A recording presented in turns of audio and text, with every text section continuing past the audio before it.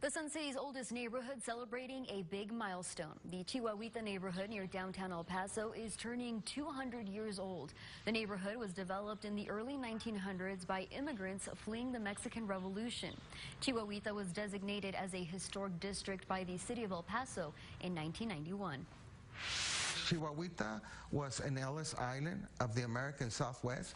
They had a custom house right there, or an aduana, to process a lot of legal immigrants, but also many illegal immigrants crossed into Chihuahuita via what is now the Puente Negro, or the Black Bridge.